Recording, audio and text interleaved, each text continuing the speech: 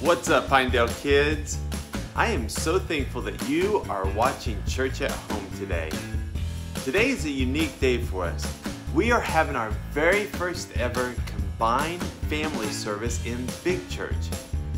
Now you might be asking, well, what does that mean? Well, let me tell you. It means that the children's and student ministry have combined forces to plan out a really cool service for the families and for the entire church.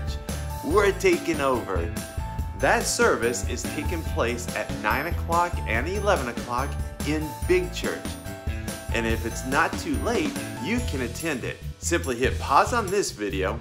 Besides, you can watch it later.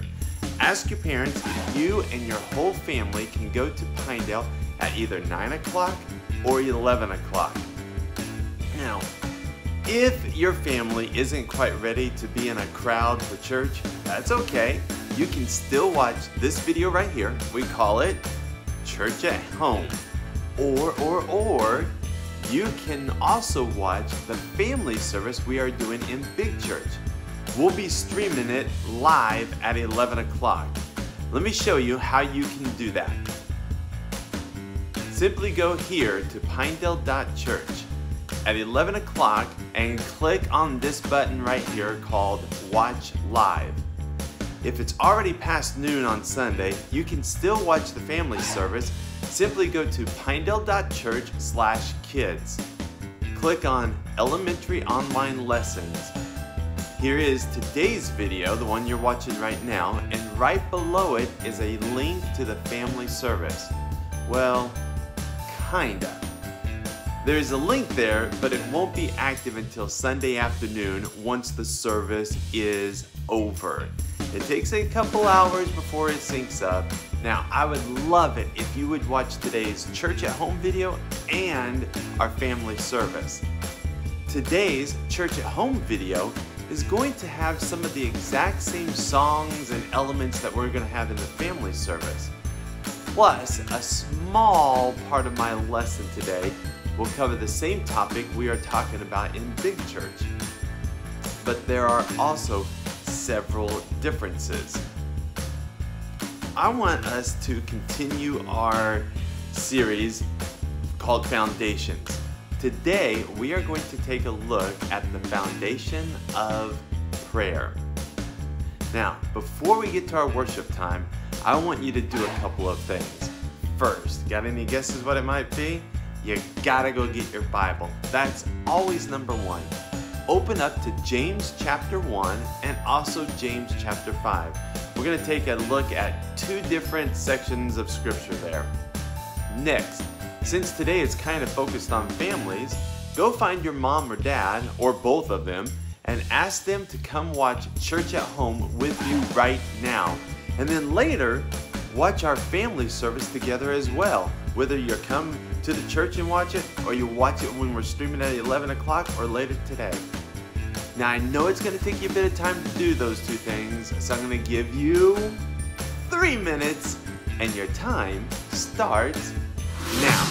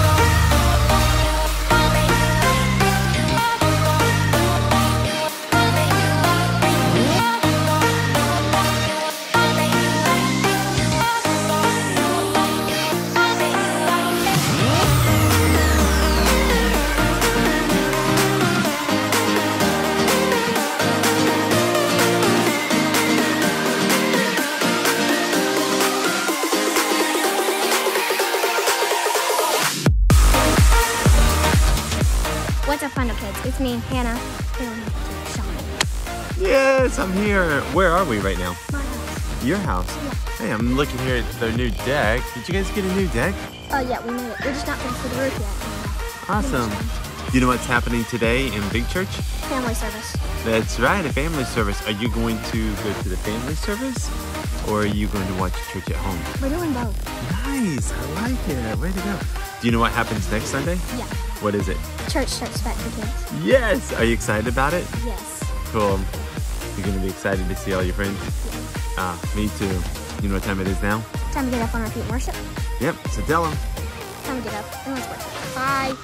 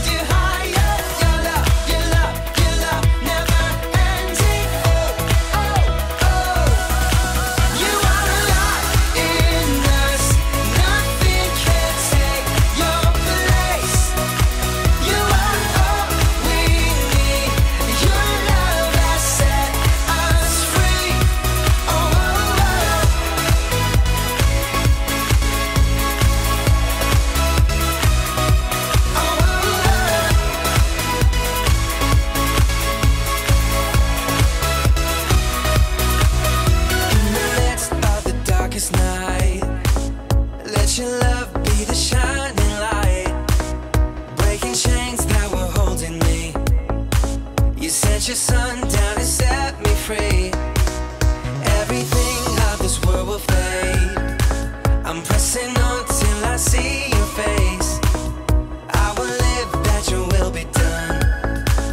I won't stop till your kingdom come. 'Cause you are my freedom. We lift you higher, lift you higher. Your love never ending. You are alive in us. Nothing can take your place. You are all we need. Your love has set us free.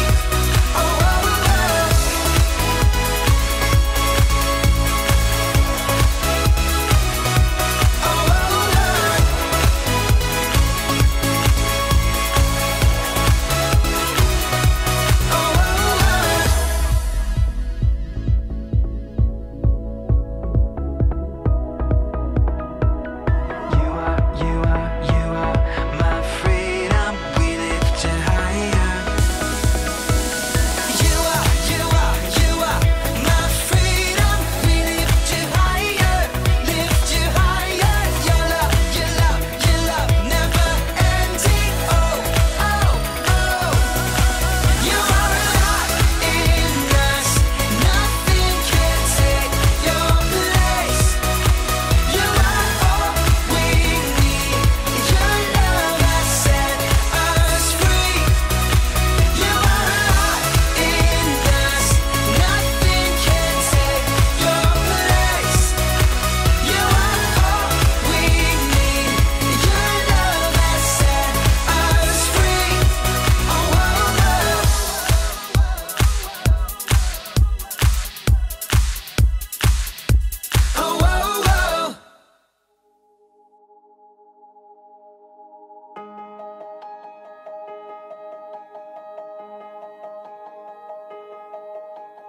Jesus at the center of it all. Jesus at the center of it all. From beginning to the end, it it will always be, it's always been you, Jesus. Jesus, Jesus at the center of it all.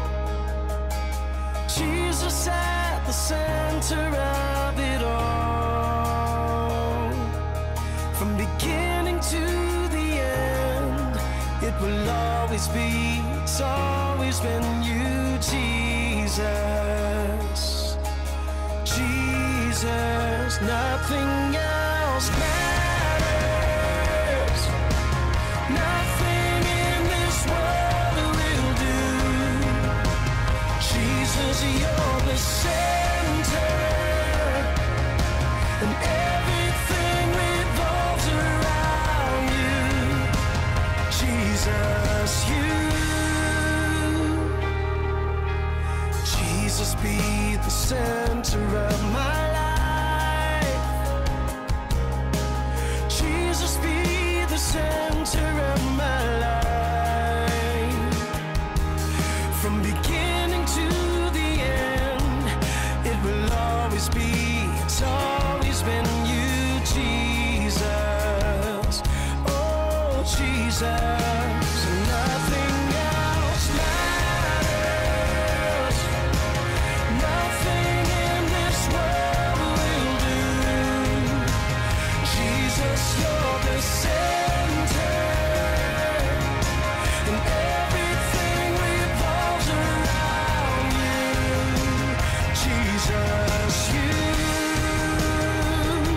And from my heart to the heavens, Jesus, be the center. It's all about you. Yes, it's all about you. From my heart to the heavens, Jesus, be the center. It's all about you. Yes, it's all about you. From my heart to the heavens, Jesus, be the center. It's all about, it's all about you, God. Oh, it's all about you. It's all about you. Nothing else matters. Nothing in this world will do. Jesus, you're the center, and everything revolves around you. Jesus, yeah. Jesus at the center of it all. Jesus at the center of it all. From beginning to the end, it will always be, it's always been you, Jesus.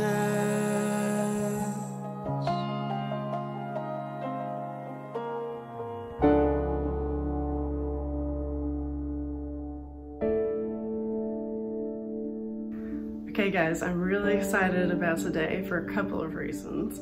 One is that I wanted to show you this. You know what's in here? It's an oatmeal cookie smoothie. So good. And you know what I put in it? A frozen banana, right? Yes, a frozen banana. And I did not look at this last week before I did my prayer time, but I saw it today when I made the smoothie, and I underlined the, can you see that? I underlined the word frozen so that I would remember to put the frozen banana in. So I had to show you that. And if you watched last week's video, you know what I'm talking about. So today I'm excited because I'm always excited about our prayer time, but I'm excited for our lesson today because it's about prayer. And you guys are already experts on prayer. So I'm just going to remind you of what you already know, and that is that prayer is simply, that's right, talking to God. And there's no such thing as a silly prayer. You guys are nailing this. And if it's important to you, yeah, it's important to God. And you guys know these things, and I pray that as you grow and learn and get closer to God, you're going to realize just how true each of those things are. And when you ever doubt that any of those things are true, you'll know that they're not. You'll just wipe those doubts away, because you'll realize that they are true. And they will guide your prayers throughout your life. And speaking of throughout your life, I'm excited about another opportunity we have today, and that is for our family service. Our family service is happening in the Adult Worship Center in Big Church today, and it will be live at 11 o'clock. You can watch it live, or if it's after 12 o'clock, you can watch it.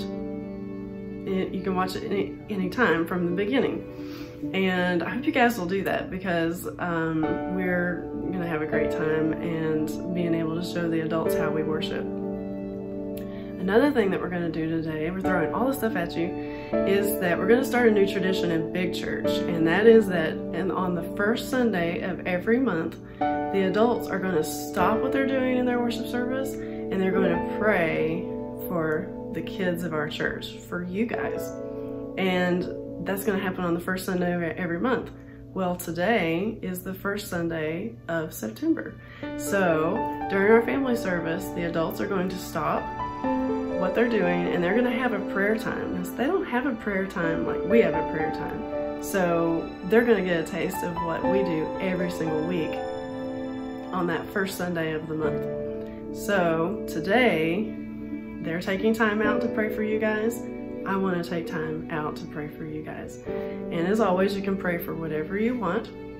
But when I pray, I'm going to pray for you guys. And I want to dedicate this time to you. And as we kick off September, and we pray for the kids of our church in our adult worship service, and as we continue to as we start meeting for kids church in person, I just want to pray for wherever you are, whether you're at home a lot, or whether you've been getting out more, or whatever stage you're in this and what we're going through. I just want to pray that God would speak into your life and to show you what He wants for you. All right, so I'll give you a moment to pray for whatever it is that is on your heart and whatever it is that you want to pray for, and then I'll close this out by praying for you guys.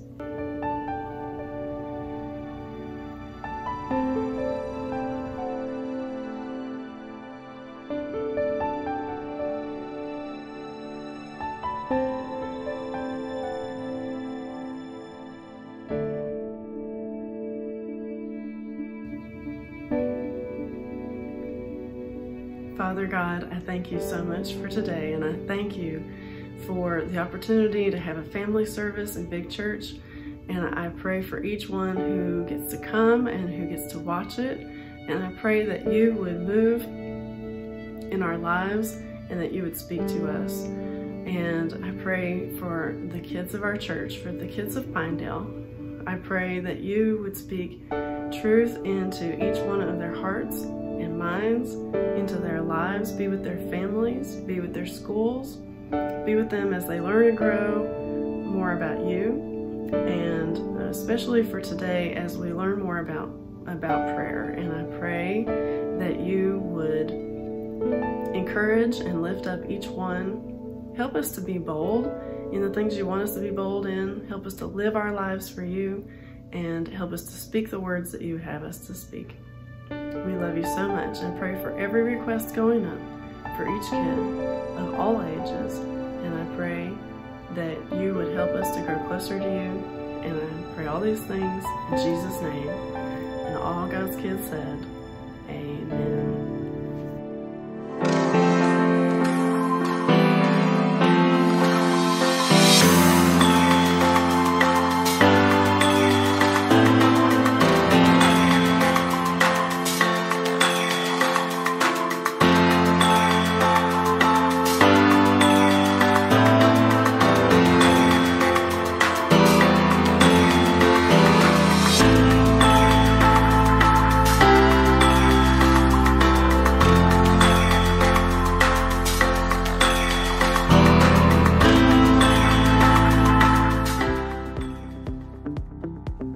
the fall of 1977, NASA was particularly busy. In a 16-day period in the fall of 1977, NASA sent Voyager 1 and Voyager 2 both up into outer space. Their mission was to take pictures of planets as they flew by. Over the past 40 years, they have done things like take some amazing pictures of some planets, but occasionally they would flip around and take a selfie picture of planet Earth. NASA has been thrilled with Voyager 1 and Voyager 2 because they have outlived what their original mission was. They continue to send information and pictures back to Earth, and they now have left our solar system and are traveling at a rapid speed into stellar space. And here's the bonus news. They must have found like some extra energy or had the Energizer Bunny batteries installed, because they believe the batteries on there are going to hold a charge until about somewhere between 2025 and 2030. And they're going to continue to send back information. After that, they're going to kind of sputter out, and they're just going to continue to float on and on and on forever and ever into outer space. Now, one interesting thing most people don't know about Voyager 1 and Voyager 2 is that they took these gold-plated record albums and attached them to the very front surface of the spaceships. Here's a picture of them. You may ask, why did they do a record album? Because it was 1977 and that was a thing back then, alright? If it had been in the 80s or early 90s, they would have done a cassette tape. And if it had been the 90s or early 2000s, they would have done a gold-plated CD. If it were today, they probably would put like a gold-plated iPod. But in 1977, it was a record album. A committee spent 5 years designing this record and an entire year figuring out what they were going to put on this record album. And after they did, one of the things they put on there was this message of a greeting saying hello and we bring you peace. And they recorded it in 55 different English, or in 25 different earthly languages. Now, isn't it amazing at the effort we are willing to put in at the possibility to communicate with extraterrestrial beings that don't even really exist? And yet so few of us are willing to put in any effort to communicate with the people who are sitting in our living rooms or across the table from us. Even worse, I dropped my Bible on the ground. Even worse, we won't even make any effort to communicate with a God that does exist. We are just one short conversation away from Him. Today in our family service that you can attend at 9 or 11, or you can stream it live at 11 o'clock, or you can watch it on our website later on Sunday afternoon, we are going to be talking about communication and how it relates to families. And you're going to hear Martin, Showers, and Dingo. They're going to teach us about 3 keys that will unlock the door that leads to good communication. And all 3 of those points that they're going to share with you are based on what we read in James chapter 1, verse 19. Let's look it up. I gotta pick, oh man, I turned right to it. How cool is that? All right, let's look at James chapter 1, verse 19. It says this: My dear brothers, take note of this. Everyone should be quick to listen, slow to speak, and slow to become angry. I really like what Martin, Showers, and Dingo have to say about communication. So be sure to watch that family service, okay? It really is going to apply to both the kids and the parents. But here's what I want to focus on for Church at Home. One of the foundations we want to teach in you kids is the practice of prayer. Prayer is simply talking to God. Communication with God is a foundation, and we want to teach you kids to practice it on a regular basis. Not to just talk to God, but to also listen to God, to be quick to listen to Him. In Kids Church, we are constantly trying to drill home 2 truths when it comes to prayer. First, there's no such thing as a silly prayer. If it's important to you, it's important to God. And then second, God always hears and answers your prayer. Sometimes He says yes, and sometimes He says no, and sometimes He says, you're gonna have to wait. But rest assured, He never ignores your prayers. You already have your Bible open to James, and what I want you to do is I want you to turn just a few pages over to James chapter 5. I want to read you this passage, and as I do, I want you to underline every time it says the word pray. All right, we're going to start in verse 13. Is any one of you in trouble? He should pray. There's the first one. Pray. Is anyone happy? Let him sing songs of praise. Is any one of you sick? He should call the elders of the church to pray over them and anoint him with oil in the name of the Lord. Verse 15.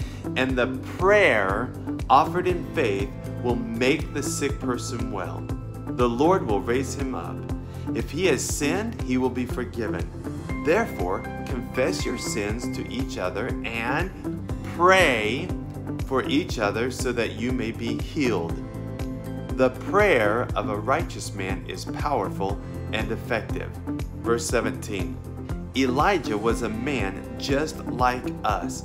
He prayed earnestly that it would not rain, and it did not rain on the land for 3.5 years. Again, he prayed, and the heavens gave rain, and the earth produced its crops. Do you see what James is telling us here?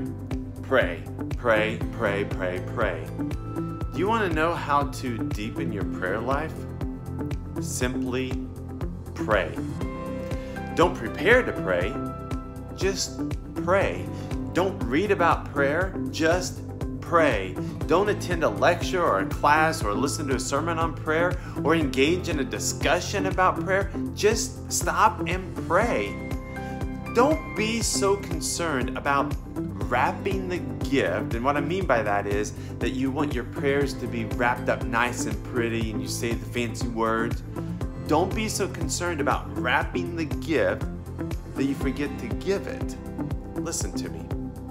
It is better to pray an awkward prayer than to not pray at all.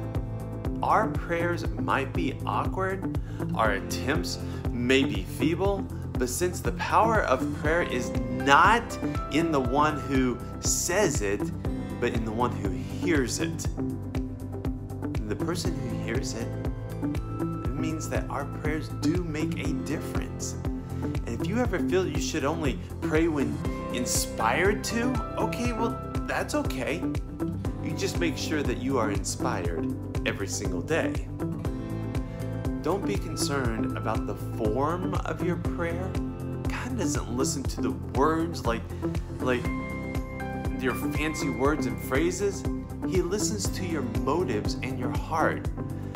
I want to share one last bonus thought with you regarding prayer. All right, and this is just, I gotta share it. I want you to open up to Mark chapter 1. In Mark chapter 1, now I want to say this. Jesus thought prayer was extremely important. Many times in Scripture, we see Jesus going off by himself to pray. Mark 1, verse 35 is my most favorite time he does this. Let me read it to you. It says this, very early in the morning, while it was still dark, Jesus got up, left the house, and went to a solitary place, that means a quiet, alone place, where he prayed. Now for years, I've read this and I took it to mean that we should pray in the morning time. But then I looked at it a whole lot closer and I noticed that there are 7 descriptions that describe when Jesus went out to pray. Look at this. Number 1, very early. in the morning, while it was dark, Jesus got up, left the house, went to a solitary place. That means just a place where he could be alone without any distractions or anybody around, and he prayed. Do you see those 7 details when Jesus prayed? If prayer was that important to Jesus, don't you think that we should be communicating with God just as much? My challenge for you is to be like Jesus. I want you to spend time every week praying to Jesus. In fact, not every week, I should correct that.